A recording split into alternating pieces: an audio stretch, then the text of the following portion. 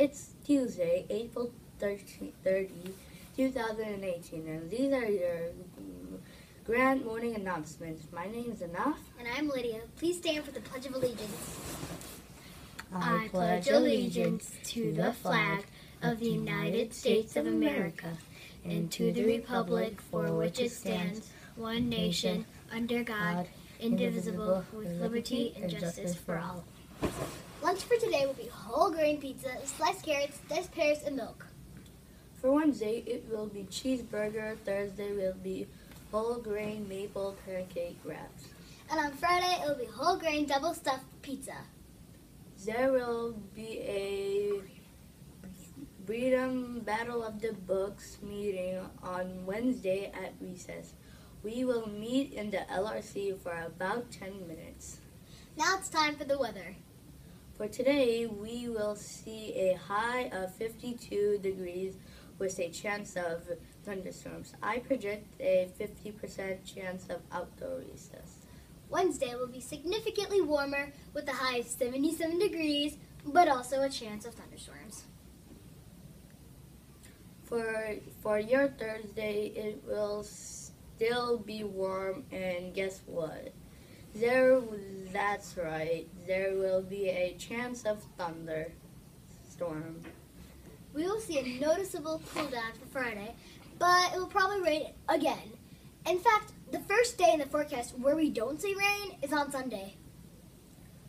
As always, be sure to dress for the weather and make it a wonderful weather day. Now let's go over to LJ with our incredible information segment. Good morning, Grant. Guess what? Tomorrow's the first day of May, and there were a lot of amazing firsts that happened in May. Here are a few. Empire State Building opened in 1931.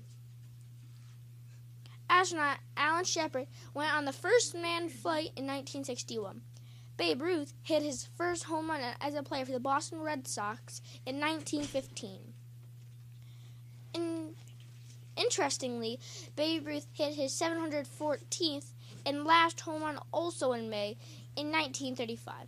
The Transcontinental Railroad was completed in 1869. Mount St. Helens volcano in Washington State erupted in 1980. There are a lot of other neat things that happened in May, and maybe you can learn a few more. As always, your Grant Library is here to help you. Back to you, anchors. Thanks. Now it's that time you've all been waiting for. It's our Spin the Wheel segment. That's right, where we get to find out exactly what our activity will be for Wellness Wednesday. Let's spin. Did I just click it? Yep, just go ahead and click it and spin. And the Wellness Wednesday activity will be brought to you by Mrs. Lynch's class, Go Noodle. Teachers, look for an email from Mrs. Mosscroft's class with specific directions.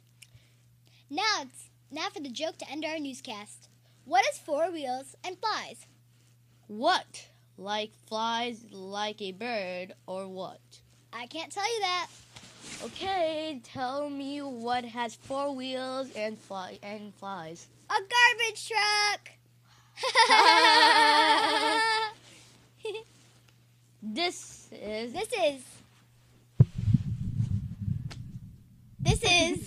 Oh, LJ? and enough. And Lydia's and Liz Ghostly. The news is in and